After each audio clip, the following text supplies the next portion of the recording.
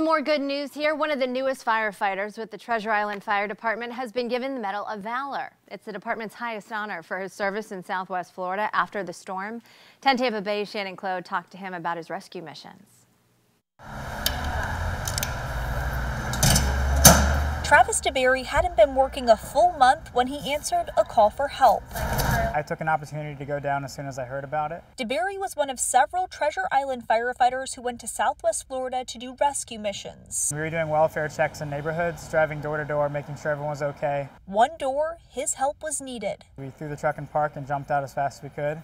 A 70-year-old woman who was trying to get water was in desperate need of help after she was trapped in the floodwaters. We thought maybe she was just stuck, but actually she was trying to get out and she was sinking deeper.